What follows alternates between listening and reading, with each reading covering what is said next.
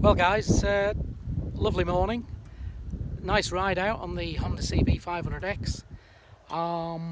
If you've seen some of my previous videos, I've mentioned about how good the bike is, and hopefully we'll have more converts.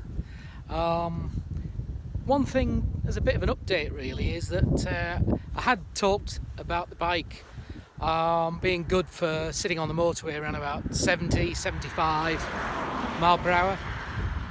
Today I just give it a little bit of a run on the motorway with a new crash helmet, which you can see on the top of the bike there. And actually, because of the new helmet, sitting today at around about 80, just over 80, around about that 80 mile per hour, felt as comfortable as 70 mile per hour did with the old helmet.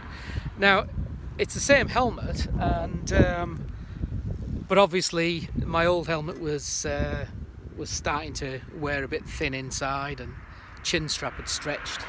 Not that I'm fat, but it had stretched. So what you got is a new Shark Evoline Series 3. And it's the one that it's TUV tested for both closed position and open position. So yeah, a little bit of a reappraisal on that speed, and I think with a bit of a worn helmet it was feeling comfortable about 70, and it must have been a little bit more to do with wind noise. But reassessment on that, I think actually it's comfortable enough at 80 mile per hour, especially with the new helmet. But to be honest, it's just a beautiful day, having a ride out. I'm going to head back home now, and I've got some little bits to fit to the bike.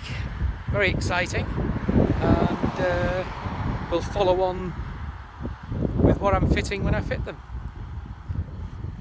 Thanks for watching.